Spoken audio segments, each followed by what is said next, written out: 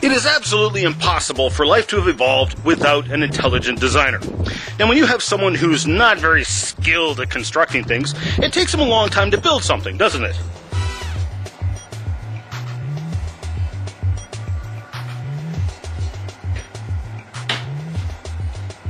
And contrarily, if you have someone who's really skilled and really knowledgeable, they can build something very quickly. So, in the case of creation, you have an all-knowing, all-powerful, all-wise, all-intelligent creator. Contrast that with evolution, which has no skill, no intelligence, no guidance whatsoever.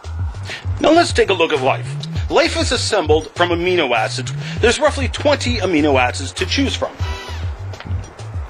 These 20 different kinds of amino acids join together end to end to make proteins. Proteins join together to make the components of life. This is like Lego.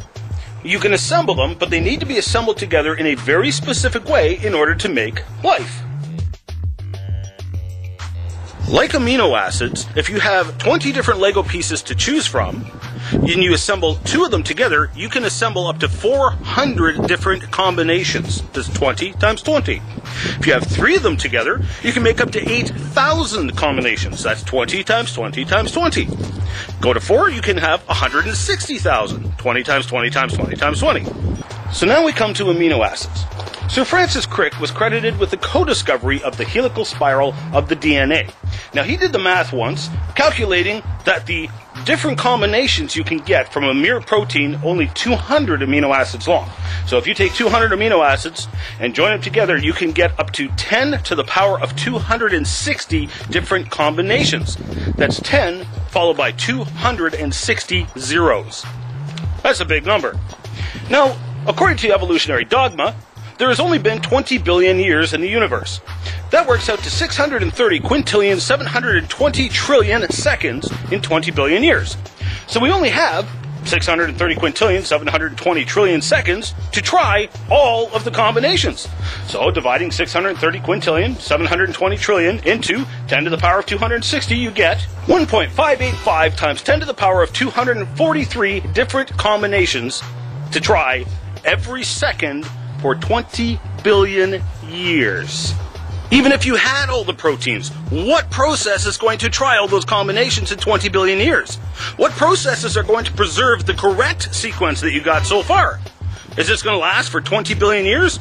I know of no protein that's going to last for 20 billion years. This is to assemble one protein. You know how many proteins you ate for breakfast this morning? 165,395. 165,396, 165,397. Oh.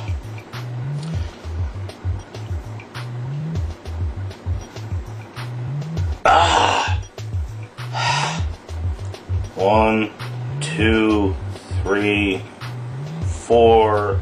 Evolution doesn't require 20 billion years. Evolution requires an infinite amount of time. It's obvious that there was an intelligent creator involved in the origin of life. And it wasn't aliens, because even natural beings do not have the time or ability to sit there and assemble the proteins for life. And it only brings up the question, where did the aliens come from? It's clear that the creator was a supernatural being. And may I suggest to you that that creator was none other than Jesus Christ, named by name in John chapter 1, verse 3 in the Bible. This creator then created a body to sacrifice in place of you and I, that we may live with him forever, to pay for the penalty for our sins and our disobedience towards him. That's why his death on the cross and his resurrection from the dead was so important. And hopefully some of you watching this video will take the time to seek him while he may be found.